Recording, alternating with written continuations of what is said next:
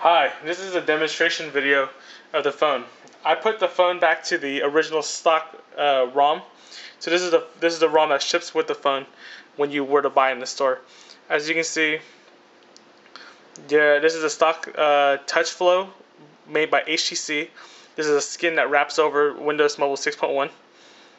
So there's a lot of tabs: email, text messages, the AT&T tab, internet, music, weather, programs, photos and videos, and settings. So let me just close that. Just going back to the beginning, I just wanted to show you all that real quick. Let's go. I'm going too fast for it. Okay. No. It's fine. Okay, we're good. Okay, on the stock screen you have a time and a call history and calendar. So we can show the different time tab, how you set the time, alarms, so you can pick different alarms at different times, and so forth. I'm using the stylus so you can see what's going on the screen. Hitting OK up here goes back. So if you go up, you can see what's down there. Just really call history and calendar. Going to calendar, we can click on that, and we can cycle through the calendar by pressing on the left soft key, and so forth and so on. So go back. Call history, it's very similar. No calls display. You have total calls, you have missed calls, outgoing, and incoming. Then if you press on the middle button is almost always a keyboard, so you can always bring that up, and you can bring this up, and you can select the different keyboards from here. I'm gonna hit OK to go back. So hit OK to go to the screen. Going to the People tab, you can swipe down to view all the different contacts. You can put pictures. You can swipe down this way too. Quick way to access it. So email, you can set up different type email accounts like Gmail or Yahoo or Outlook, but I don't have any email accounts on here. It's a pretty bone stock phone. Text messages the same way. It's a fancy way to display all your text. Text messages on this phone are threaded, so it's a very nice feature from the original phones. Here's your AT&T tab. You probably will not be using any of this. So going back to the internet tab. So basically you have MediaNet, and you have a bunch of links here. I believe if we click on Facebook, it launches Opera Mobile. It will fail because there's no Wi-Fi connection or data, as you see there. Okay, let's go ahead and close it out. Click this here, close it out. Okay, going to the next tab. I don't have any music on this phone, or do I? Let's hit play. So everything works pretty good. You can go down the next song. Hold on, that didn't work as I wanted. Okay, try it again. I forgot the swipes on this phone. That wasn't it.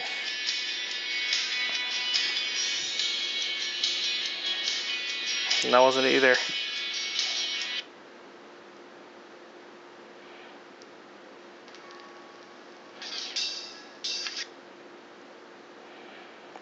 Swiping up apparently does something.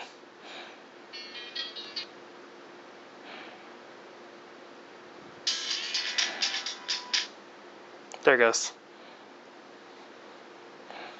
This is a little music. That's basically the music player on the phone. Just pause that. Going to weather. Weather will crash probably. Oh, is that saying there's no data connection? So go ahead and hit no. That's fine. There's some preloaded weather. We'll go back there in a second. these are all your like common programs. This is not the full list, but all the common stuff.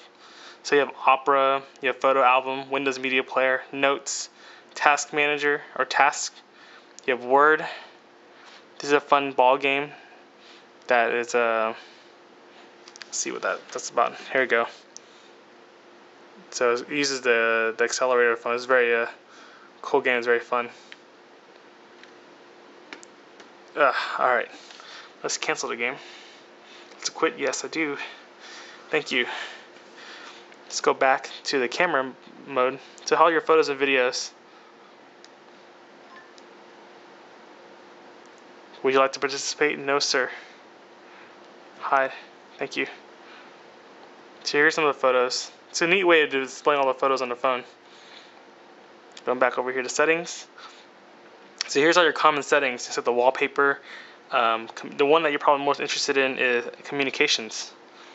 This is your communications manager. Here you can turn on the airplane mode, turn on and off the phone, radio, turn the Bluetooth on and off, Wi-Fi, and so forth. So let's go ahead and turn on Wi-Fi. Well, let's not do that first. Okay. Alright, so let's exit. Hide. Exit that. Let's go in the start menu now. So here's a start menu of all your common programs, right? So you go to programs, and here's all your programs on your phone. So I installed No Data and Palringo on the phone. So what else did I install? It has a couple games on here. And then let's go back. Where's Google Maps? I thought I installed it.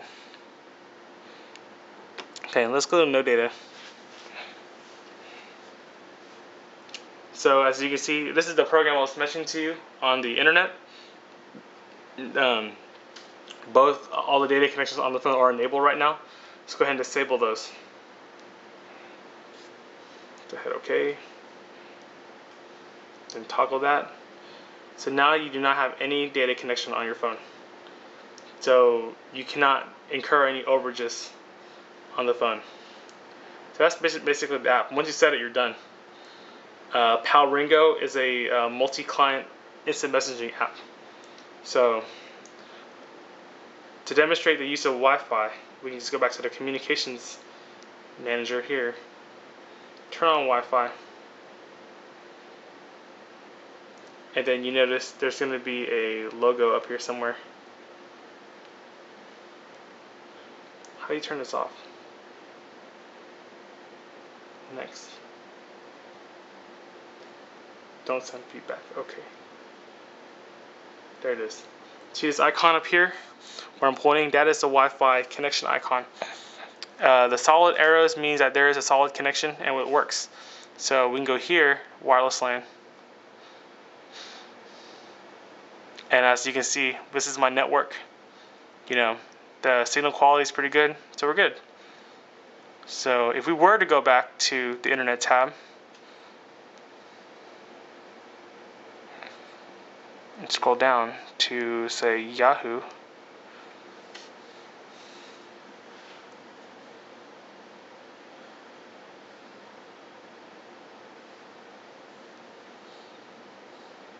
the Yahoo page loads.